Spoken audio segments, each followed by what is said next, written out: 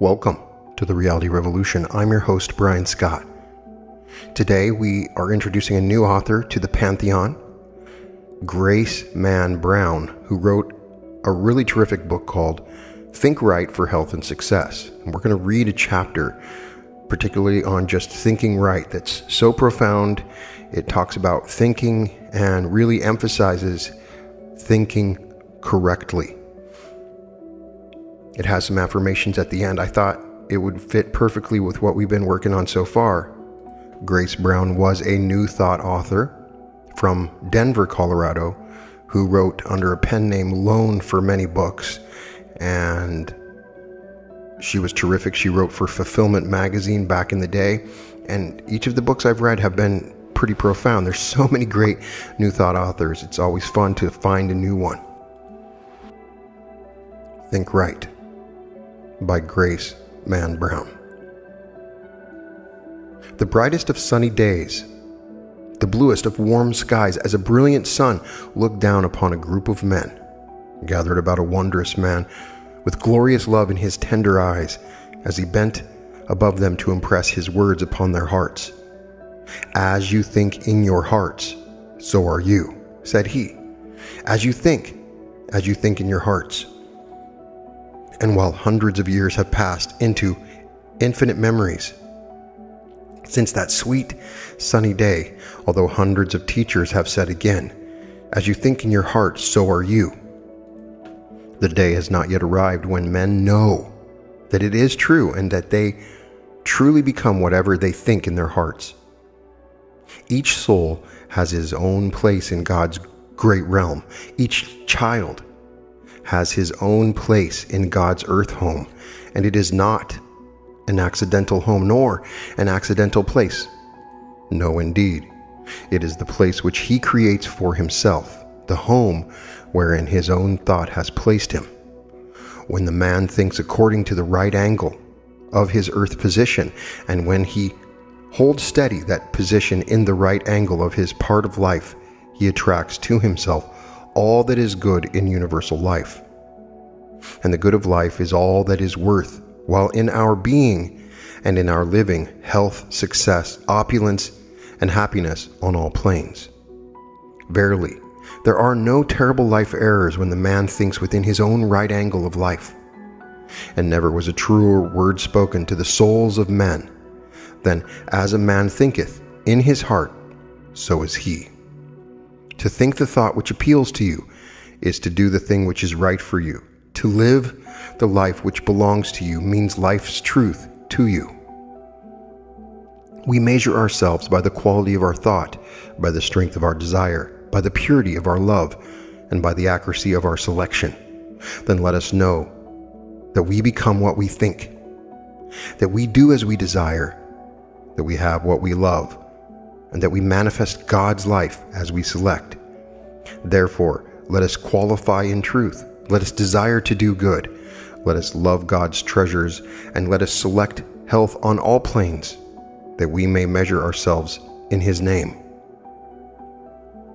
The human being is created in the image and likeness of God.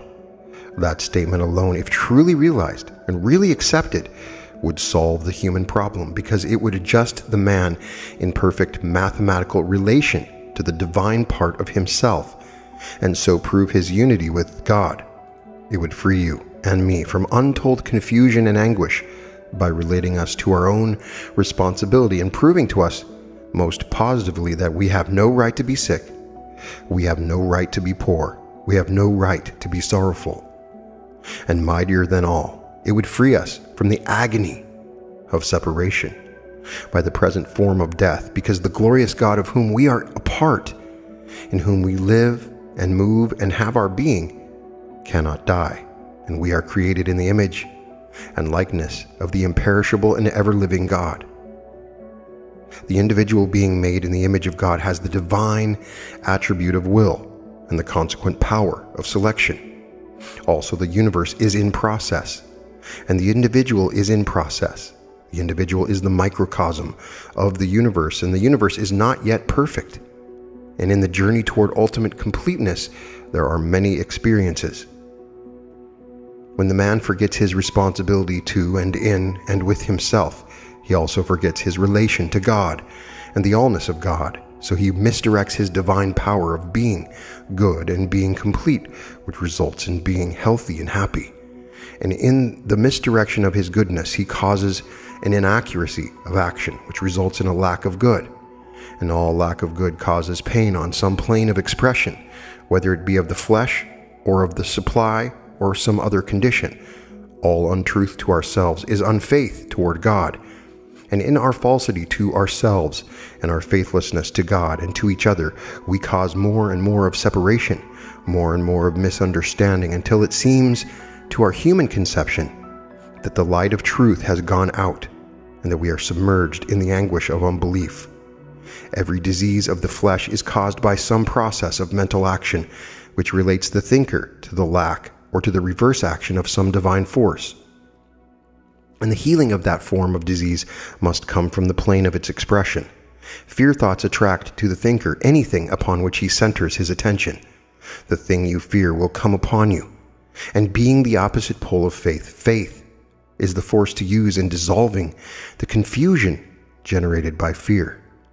In like manner, diseases caused by hate and condemnation and all repelling forces must be dissolved by the applied force of its opposite pole, of love, in creative action with faith, which render all destructive operation void. And it is so in all phases and forms of disease. They are healed by the same force in constructive action which generated them in destructive action. Faith is a divine force, an attribute of God, as it were. It is an actual substance which proves its actualness whenever you formulate it in your mind and utilize your thought force in bringing it into action. Fear is the reverse activity of faith. They too are the same magnetic force in different rates of vibration. Faith being the force in the rapid action of good which vibrates cooperatively and coherently and constructively with God, and fear being the same force in a negative vibration which disconnects and disrupts and works destructively because of its lack of cooperation with good.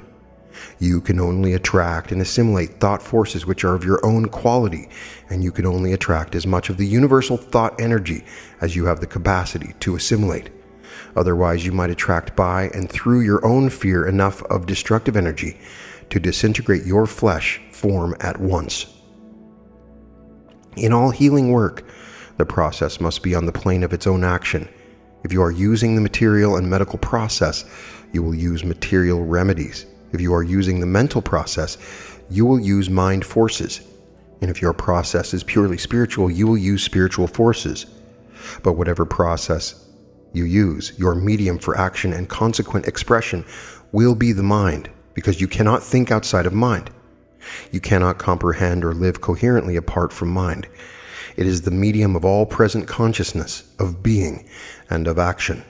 Should you realize that you have devitalized and distorted your portion of God's life, and are manifesting your life in pain, or in poverty, or grief, you may also realize that you have the divine right and the consequent power to reconstruct yourself, and so balance yourself in your own accurate position in the universe. Opulent, balanced life action relates us to God, the all-good, and it is our privilege, yours and mine, to attract and to express the opulence of God's great goodness on any and all planes of our being. And in order to do so, we will learn to think coherently and form our own point of view, our own angle concerning the things which relate to the mastery and the reconstruction of ourselves and our conditions. Too long has the individual forgotten his individuality and his unity with God. Too long has he been a servant and a slave of opinion. And 1,000 times too long has he lived his life from the vision of others and accepted disease and poverty in the distorted belief that it was the will of God. And he has actually worshipped a God who he believed had unjustly scourged and whom he fully expected to cast him into an after-death hell for pure revenge after he had held him for years in a present-day hell upon this fair earth home. Glory be to the oncoming, onrushing force of the mighty truth of God's allness. The present-day hell is dissolving fast, and the light of heaven is already enfolding the children of the ever-living and all-powerful, and, greater than all else, the ever-loving God. Every atom of substance, whether expressed or unexpressed, is spirit substance, and mind is the medium which, according to its vibratory force and the quality of the intention back of that force, produces all effect and all manifestation from and of the great primal substance and its active cause in mind. Thought is mind in action, therefore. Thought is the conscious, formulated energy emanating from mind, which is responsible for all human as well as all universal manifestation. And as it is the human being we are studying today, we will analyze a few ideas concerning human thought. Now, this human being, created in the image and likeness of God, has in himself all of the universal possibility and all the divine attributes of the infinite intelligence, and he will externalize all of Godness and master himself by knowing himself, and the man will know himself by desiring to know himself. You and I have arrived at the point of our human progress where we desire to know ourselves. And first and foremost, we are discovering that in order to know ourselves, we must learn to think. That is, we must use our minds in coherent action. Otherwise, our part of the infinite mind may use us incoherently, because it is our responsibility, as we are part of the universal expression, to use our portion of life and intelligence according to our capacity, which means according to the best we know. For responsibility is merely responding to truth with the best of our human ability, with the intention to think coherently, to use our minds, or rather our part of the infinite mind, according to our own desire and inspiration. We commence to realize something of our relation to the universe. In other words, the relation of the human to the divine, and of the infinite to the finite. And then we perceive that thought is our material, and the part of it which we select is our capital for our entire life action. Also, that we may do what we will to do with our own capital. In the studying of ourselves, we naturally analyze ourselves, and in the analysis, we recognize our power. And in that recognition, our capacity increases, and we find ourselves steadily and surely becoming masters of our thought. And in that vital mastery, we are uplifting ourselves and consequently the entire race. All accomplishment comes first by attracting the thought energy with discrimination. Second, by assimilating it in love. Third, by wisely expending it. It rests entirely with you and me what quality of thought energy we will entertain. We naturally attract thoughts which are of our own quality, but we need not retain any form of the universal energy with which we have finished and for which we have no use. The man becomes what his thoughts represent. If they are constructively relating and attaching him to the life current, his force is everlasting and his existence is eternal. If, on the contrary, his thoughts are destructive and therefore disintegrating, his soul has not the necessary cooperation for its expression and dissolution on some plane, usually of the flesh form, results. Men may have as much as they will use and no more of the grand universal current of thought energy. And using means giving according to the best of our capacity, in order that the capacity may strengthen to receive more and more of the opulence of the infinite love and wisdom. Every thought which is attracted and assimilated and sent out by the individual carries with it a suggestion, and whoever and whatever is of its quality is on the line of that suggestion. Possibly some of you may remember that the epidemic of La Grippe was introduced into America by a cablegram, which was published in the newspapers, and even when not published, epidemics of constructive conditions as well as destructive have manifested themselves through mental suggestion.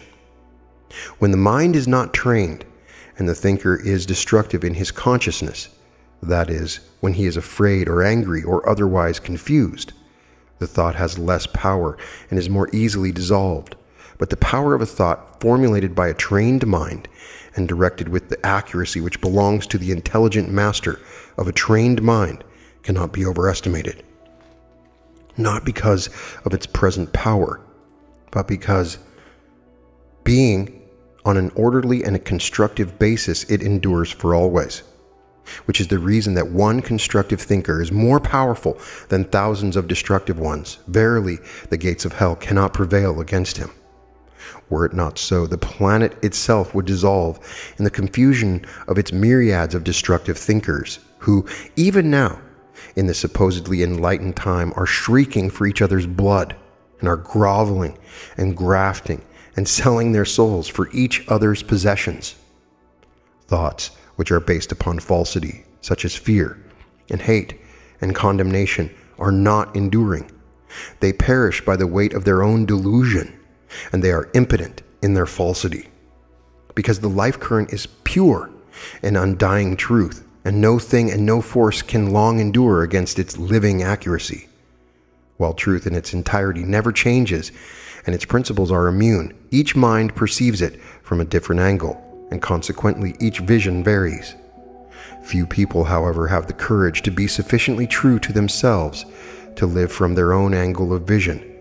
They have not yet become individual, and so when a man formulates a broader conception of truth than his fellow men, it places him a trifle apart, and others look askance and declare that such an intrusion of ideas beyond their own may mean change and better be suppressed.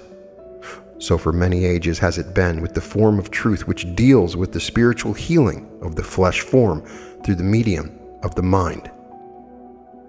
There have always been, as there are now, those who have preferred to endure the anguish of flesh dissolution through the disease process rather than to accept a truth by and through an apparent mystery. And as the human creature is free, it is his privilege to suffer and to die if he wants that experience. It is his divine right to select his part of the great spirit substance, and equally his divine right to manipulate it and direct it in response to his own desire. Now, we have decreed, you and I, that we will use our freedom by freeing ourselves, and we cannot be free with our bodies in the bondage of pain and in harmony. So we are going to forgive and to forget all our past suffering and discord, and we shall stop our habit of thinking at random and allow other people's thoughts to control us. Instead, we shall balance our own minds and so regulate our own thought energy. Therein lies the first step toward becoming spiritual in our flesh forms, and of purifying every atom of them and healing every inequality, that they may become whole in the consciousness of the wholeness or holiness of infinite life. The first conscious effort in the direction of mind mastery is the process of intelligently centering the thought force with formulated intention. This process is oftentimes called concentration, or centering the thought. And in order to center the thought, one must give it his undivided attention. The triangle of concentration is attention, contemplation, and meditation. Attention steadies the mind and attracts the chosen thought. Contemplation fixes and establishes the thought in the mind and adjusts it to the present condition and requirement. Contemplation is upon the plane of reason. It argues and balances and adjusts. It analyzes and regulates and decides. Then, having formulated a decision through its own balancing force, meditation naturally follows, and the student enters upon a plane of conscious and cosmic understanding which relates him to knowledge. The sort of knowledge which we are claiming today is that which gives us the ability to control our physical bodies and to relate them to perfect health. And the same quality of knowledge enables us to control our environment and our bank account, because the interpenetrating force of the finer forces of nature, the more spiritual force as it were, brings balance in the all good to all which it may contact. These finer forces of nature, such as faith and love and hope and courage, operate upon the finite being through the medium of finite mind. So we will realize that our human or finite mind is a measured portion of the divine or infinite mind. In fact, that it is the infinite mind expressing itself in infinite form, wherein it is measured and limited or extended according to our capacity. In more accurate wording, according to our conception of ourselves. Thus, the human mind has the same attributes and the same privileges as the infinite mind, because it is a portion of that mind, and its difference in power is only in the degree of its intentive force.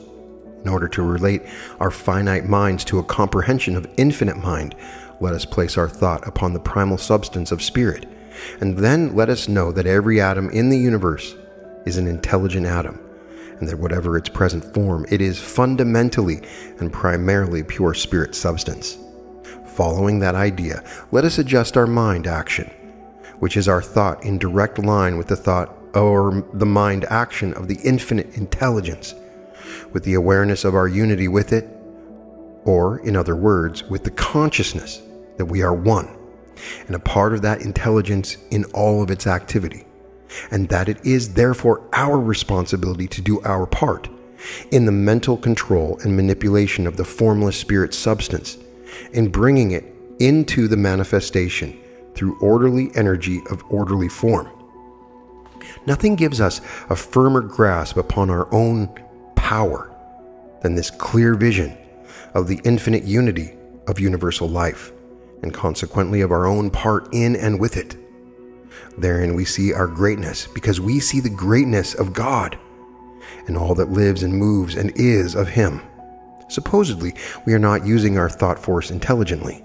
That is, suppose we are, through our own ignorance, which is merely ignoring the law of our own life, not doing our part in the constructive and orderly adjustment of the universal manifestation, and are therefore expressing destruction and disease. Shall we despair and grieve and feel that life here is over for us?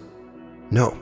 Indeed, unless we desire to leave the planet by such a destructive route, there is always the opportunity of a mighty recall, a recall of repentance, which completely reverses the forces of destruction and merges their activity in the constructive operation of God, wherein we may, even with our finite consciousness, reconstruct and readjust and heal all that is in disorder and confused suffering by and through our reconnection with God's mighty love and supreme wisdom. We do not make statements which cannot be definitely explained and positively proven, and we have said and are proving it factual that there is a method and process for every accomplishment on every plane of life, concerning which we have the capacity to formulate thought. Also, it is true that no demand can be made upon us which we have not made possible by our desire, and the process may always be discovered through the understanding of the desire. Many times it appears that we are not quite equal to the thing we have assumed, that our burden is greater than we, and that we shall be submerged under its great weight. It is not true. The fact that we assumed it proves positively that we desired it, and that it remains with us is a definite assurance that its quality is our own, or it could not remain. When we grow greater than our problems, stronger than our burden, through the greatness of our wisdom and the strength of our love, all of confusion will utterly dissolve, because in the dynamic action of love and wisdom, in cooperation, no thing destructive can possibly endure.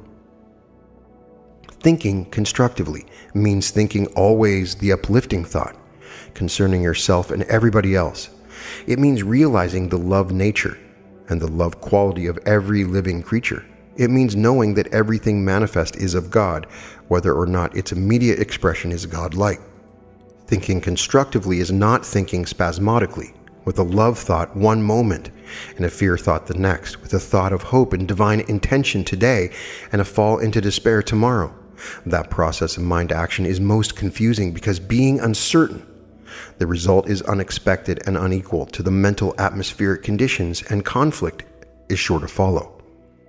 In the recognition and the realization of the good, and only the good, in all of intelligent action, You have the appreciation and respect of yourself, which is a most potent healing force. Indeed, very much of disease is caused by regret and self-condemnation. And you also have a spiritual stimulant for all of your life's intention. And really, it matters very little what are the opinions of other people concerning you, so long as you have your own love and appreciation for yourself. But that is absolutely essential if you would be true to yourself, and if you intend to accomplish your part toward the completeness of the planet you have selected for your present abiding place. And one vital part of your work upon this earth home is that you adjust your physical flesh form in complete and balanced expression here and now. You may have been told that you are controlled by the planets. Indeed, some systems of philosophy are bounded north, east, south, and west by the belief in zodiacal limitations. They evidently do not perceive that the creature that is made in the image of God is far greater than any such, or indeed any limitation, because the finite mind, being a measured portion of the infinite mind, is of universal or cosmic quality and can dominate and sweep infinite and cosmic realms instead of being ruled by the conditions of one little solar system. Naturally, so long as we make it our abiding place, we are more or less influenced by the conditions of this solar system, just as we are influenced by the climatic conditions of the earth while we are breathing its atmosphere.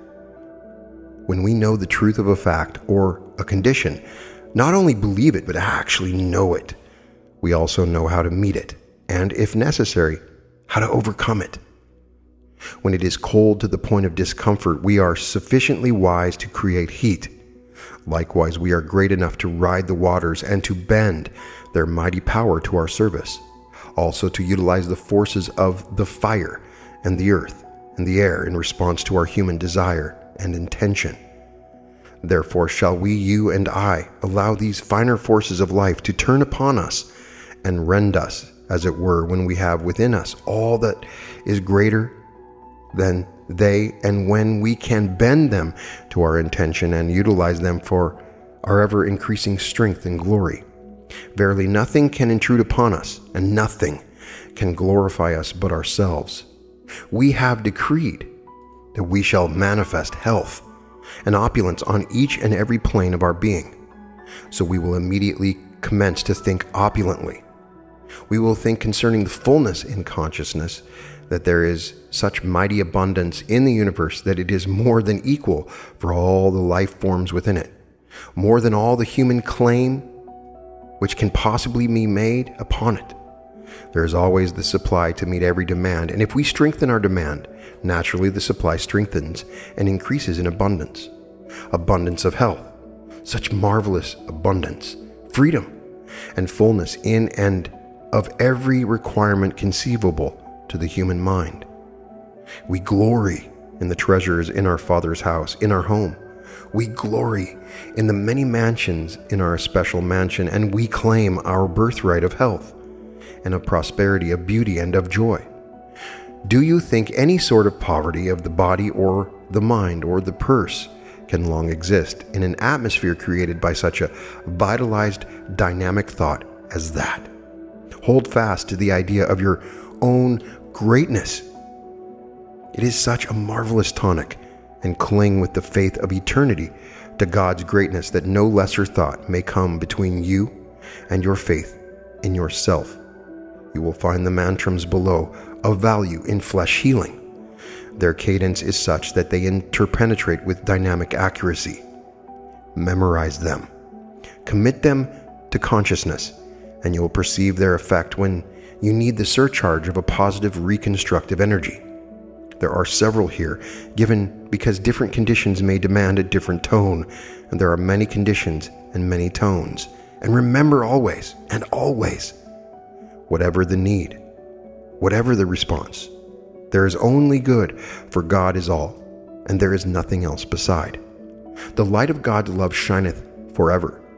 Its radiance is as the encircling glory of a mighty sun, which dissolves the night shadows and reveals the oncoming day.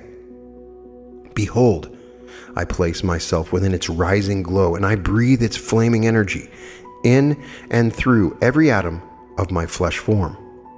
I am a shine with the light of truth. I am a flame with the glow of health. I am enriched with divine abundance. I am free in the knowledge that I am at one with God. My body is the temple of my soul. It shall be clean. My body is the externalization of my thought. It shall be whole. My body is the manifestation of my intention. It shall be beautiful. For my flesh is to my mind as the clay in the artist's hand. It reflects the genius and the love of me. Come, Lord of life, let thy glory enfold this, our earth home, that the black night of disease may dissolve from this fair realm, and that sin and death may be no more. Come, gracious Father, and fill the flesh of man with the radiance of thy truth, that life itself may reign supreme, and that mankind may be free to serve thee and only thee. Verily, the fullness of the earth is God, for all goodness is of him. The love of God is the heart of wisdom, and his love and wisdom is knowledge, the all knowledge of being and action, the mighty knowledge which passeth all understanding. Know thyself in him, O man, and knowing thyself thou shalt be whole in his holy name. The light shineth forever. The light dissolves all of darkness. The light reveals, it is the presence of the ever-living God, and in his presence there is perfect health and perfect joy. Arise, O man, and declare for thine own path in freedom, that it may lead thee to the light of God's presence, which absolves thee from all pain and all woe. Love is the joy of the world. Love heals the sick and strengthens the weary. Love frees the grief-burdened. Love endureth forever. Love is all and gives all, yet love, true love, makes no claim. It is greater than all claim and beyond all limitation. In the beginning was God, now is God, in the future shall be God, for he is all, and there is naught beside. And that is Right Thinking by Grace Brown. The reason I am always drawn to these old New Thought authors, there's a simplicity to it, yet a profound lesson given in understanding how to think and understanding the divine thought, the understanding that fear causes chaos, and embracing this fundamental tenet that as a man thinketh in his heart, so is he. I definitely recommend this book, Think Right for Health and Success. For further lessons, this is the beginning of it.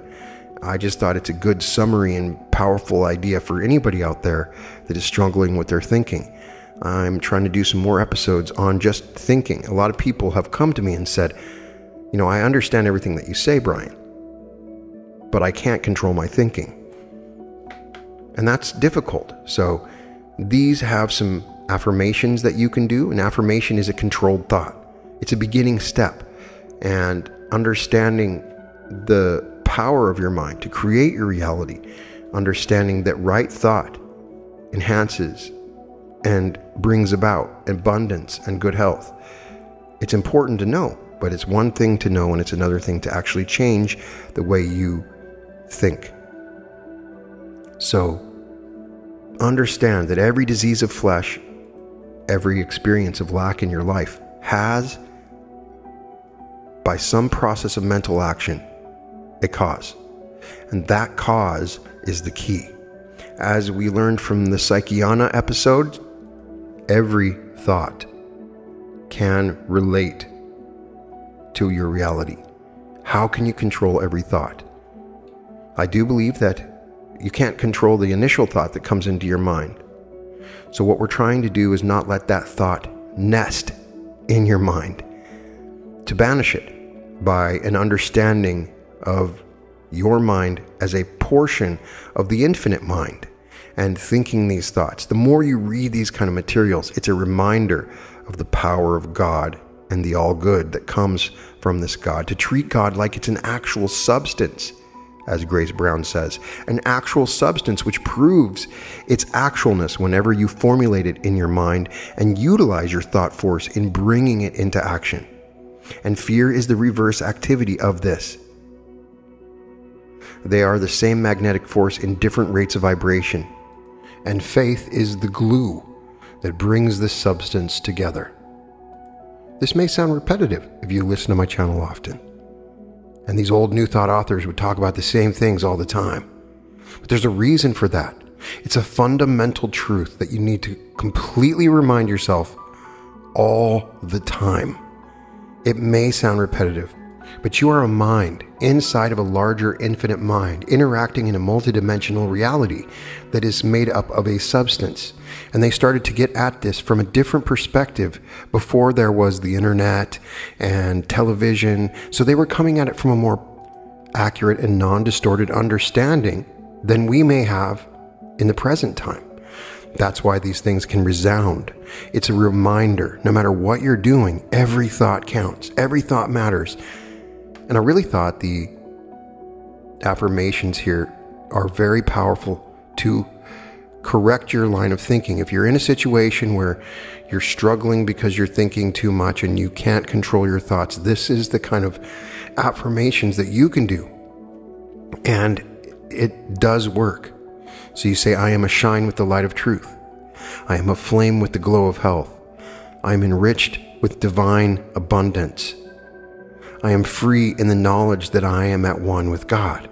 My body is the temple of my soul. It shall be clean. My body is the externalization of my thought. It shall be whole. My body is the manifestation of my intention. It shall be beautiful. For my flesh is to my mind as the clay in the artist's hand. It reflects the genius and the love of me. There's levels to those thoughts. If you're thinking a thought like that, you say, behold, I place myself within its rising glow and I breathe its flaming energy in and through every atom of my flesh form. That is a powerful affirmation to say. It's a reminder. Come, Lord of life, let thy glory enfold this, our earth home, that the black night of disease may dissolve from this fair realm, and that sin and death may be no more. Come, gracious Father, and fill the flesh of man with the radiance of thy truth, that life itself may reign supreme, and that mankind may be free to serve thee, and only thee. That is a beautiful sentiment, especially considering what we're going through now. Let thy glory enfold this, our earth home, that the black night of disease may dissolve from this fair realm. And we can say that together. Let thy glory enfold this, our earth home, let the black night of disease dissolve from this fair realm. These words are powerful. They resound over the centuries, this being written 100 years ago. And we can arise and declare our path in freedom from this thought predicament that we're given. As implied in here, it is a hell, and we will be punished to an eternal hell? No, for God is love, and we can see that in the unfoldment of the experience around us. And understanding this loving substance is what we breathe in every second. We are one with it, and as we become one with it, we will glory in the treasures of our Father's house, in our home. We will glory in the many mansions, in the many realities, in our special mansion, and we claim our birthright of health and prosperity, of beauty and of joy. I hope this resounds with you. It's another beautiful reminder from another voice from the past. All episodes of The Reality Revolution can be found at therealityrevolution.com. And welcome to The Reality Revolution.